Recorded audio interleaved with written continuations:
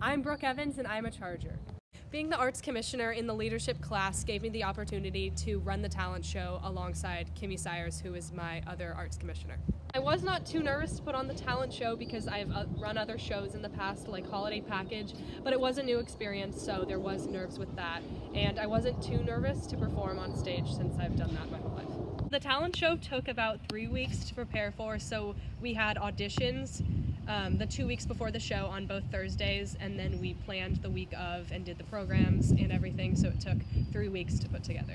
The talent show is important to have at DP so we can showcase many different students here at DP and their wonderful talents that they have.